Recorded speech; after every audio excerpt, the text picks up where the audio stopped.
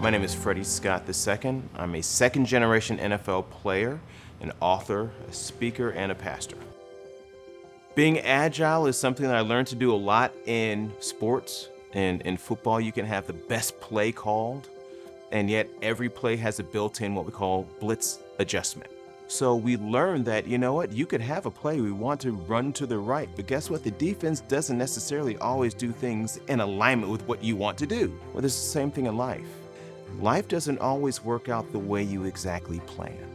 And so resilience and grit really shows up in your willingness to be agile and adjust to the uncertain things. I remember there was a situation where I was driving with my family from Atlanta to Nashville, and we set in our GPS, you know, the route to make sure we could get here, and the GPS said about 3.5-hour drive.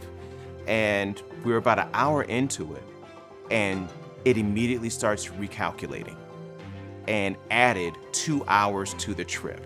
And sure enough, there was an accident that it saw on the original route.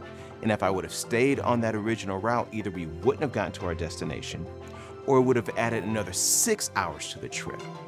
So I had to deal with the frustration of adding time that I wasn't planning for, but trusting the process and trusting the detour, and I would still get to the end result. And many times that's what happens in life. You have a plan, and now your GPS is forcing you to recalculate.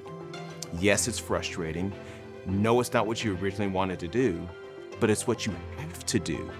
And the biggest thing is just dealing with the frustration and all the pieces to it and sticking to the plan to get to the goal that you want.